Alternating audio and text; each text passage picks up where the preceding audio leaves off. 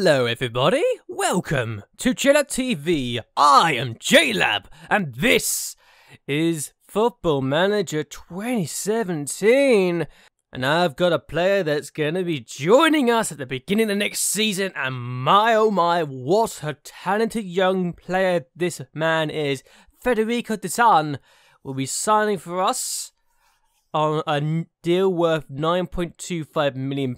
He's already made his second transfer in his career, and honestly, I think this guy could be the future star. He's a wonder kid already in the eyes of the media, and at 17, being this good already is very promising as far as I'm concerned, especially for an advanced playmaker who could also be a shadow striker if he really wanted to be. I'm very happy with this signing that I'm going to be making for the next season, which I will be playing, hopefully.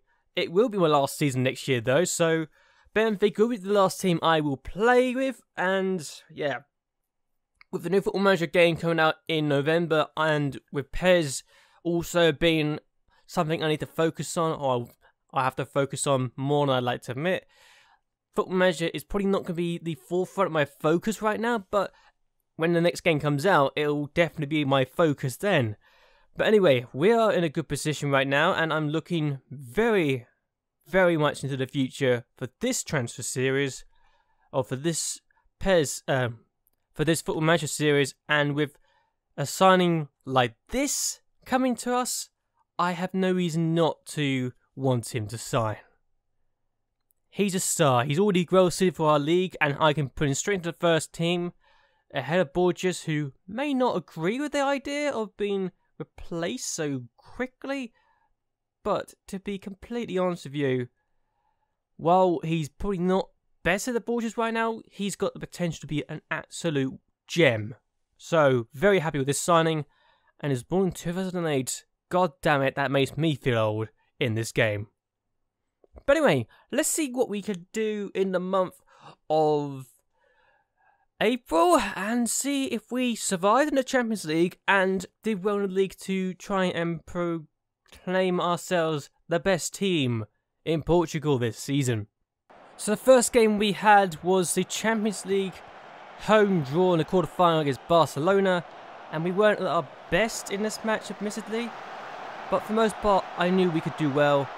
However, we did go behind in the 60th minute of the game. Yes, Neymar is still at Barcelona in this save, and Guedes, our former player, scored against us for his 8th goal of the season. Disappointed that he did score against us, but hey, we got ourselves an equaliser quite late on in the 87th minute of the game. They didn't deal with this properly, and Benavides able to pounce onto it. Cataldi on the ball now.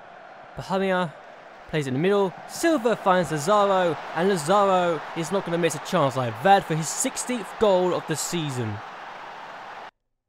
But yeah, we got a 1-1 draw against Barcelona in the Champions League first leg. Could we go on to win the second leg? I don't know, but we need to focus on the league as well. And focus on the league I tended to do with our game against Santa Clara. However, we did go behind again. So Monterio scored in the 57th minute of the game to give them the lead, and I was disappointed that was the case. Really, needs to do better than that.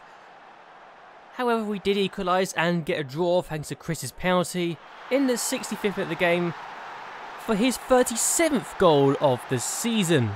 No surprise, he's doing well this season. But again, a draw is not really what I was hoping to get. I was hoping to get a win, so we've dropped points unnecessarily. So then we went away to Barcelona and got absolutely destroyed. Guedes again was annoying in this match. And to be fair, Barcelona are just really good in this game.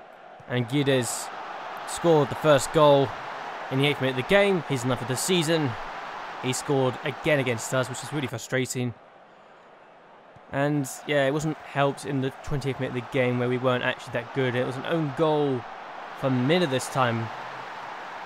Puglise's shot rebounded in off Mina to go back into the back of the net past Costa. And then in the 82nd minute of the game, Guedes scored again for his 10th of the season and 3rd goal against us. So very frustrating that happened. We need to improve next season, I think. And I doing so with the signs I have made so far.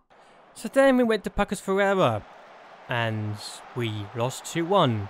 Though we did take the lead initially, thanks to Chris's effort in the 15th minute of the game, which gave me hope that thinking, okay, we're going to survive, we're going to make sure we do the job here after our destruction at the hands of Barcelona. But nope. Mistake from the keeper, I think, allowed Lin to score his second goal of the season, only his second goal of the season. I think it's my second goalkeeper, I don't know. But yeah, we weren't very good. And then just 3 minutes into the second half, they managed to get a winner. Was it 4 minutes in the second half? I cannot remember the top of my head, but we weren't very good in this game, and we deserved to be punished. And that was just poor possession, poor awareness. Drakov and Play. Millie gets it back, then we lose it again. Djokovic. Indai. Djokovic. Pereira. Energy. Pai. Finds Berto. He plays it across, and Djokovic scores to make it 2-1, his 5th of the season, to ensure we lose for the first time in months in the league. I cannot even remember the last time we even lost in the league, but hey, it happened. We lost. I want to move on. And move on I did. Trifonse are very poor this season. They've only got 5 points in the league this season. So any game against them is almost a walk in the park, quite frankly. It's almost just an embarrassing situation where we can just go to them and say, yeah, we're going to beat them every time. Smedo plays in the middle, didn't do much.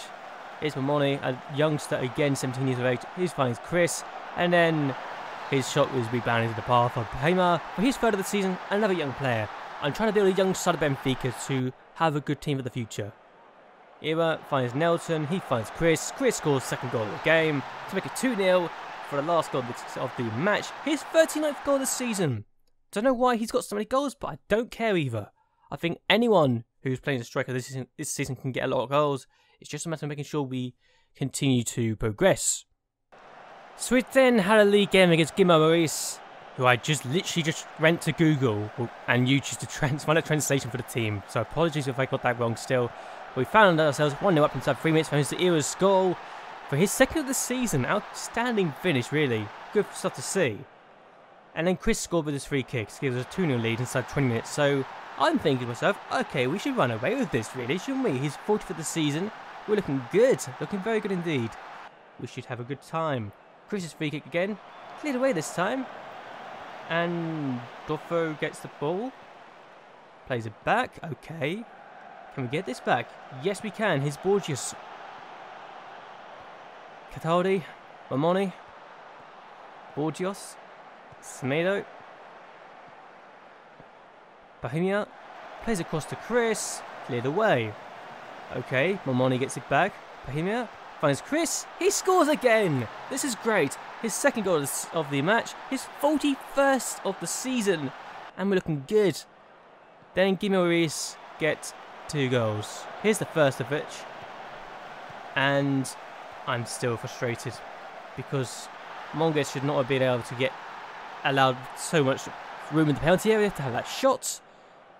And then just a few minutes later, 65th minute of the game, we can see the 2nd. So I'm thinking to myself, we could throw away a 3-goal lead here after Lobo scores from the rebound. To be fair, it's a good rebound shot, but it's annoying that we conceded. But we held on for the 3-2 win, and I was very happy indeed, despite the fact we were very, very poor at times against Guillermo Maurice. I am so sorry if I got that wrong, even though I went to a translator website. God damn it. So here's how things stand in the Champions League. We are 2 points clear and only 2 points clear against Sporting Lisbon, but we do play Sporting Lisbon in the upcoming games. Now that's important to me, because if we beat them, we're pretty much going to be champions, because we need 9 points to be champions. We can't afford to lose, really. And Benfica may be out of the title race already with 3 games to go.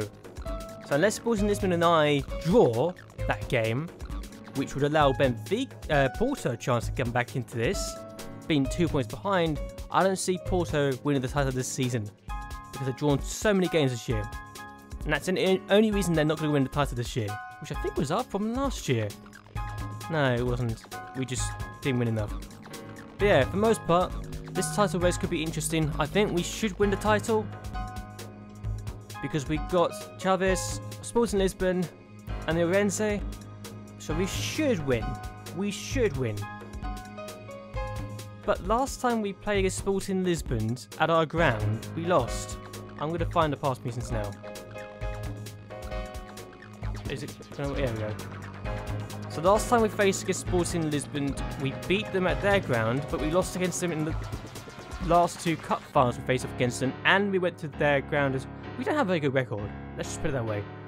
We don't have the best of records, and I'm not happy about it. So, well, actually, we hosted them and we drew. So yeah. Our victory last time out was the first victory we had against them in 5 matches. So I think we need to start improving that record. But then again, before that, we won 1, 2, 3, 4, 5, 6, 7 matches in a row against them. So I don't know. It's interesting to see what will happen. But I want to improve our record against them. But I'll be happy to take a point in that match against them. That's just something I want to say here now. But anyway, I'm actually going to end this video here. I hope that you guys have actually enjoyed this video.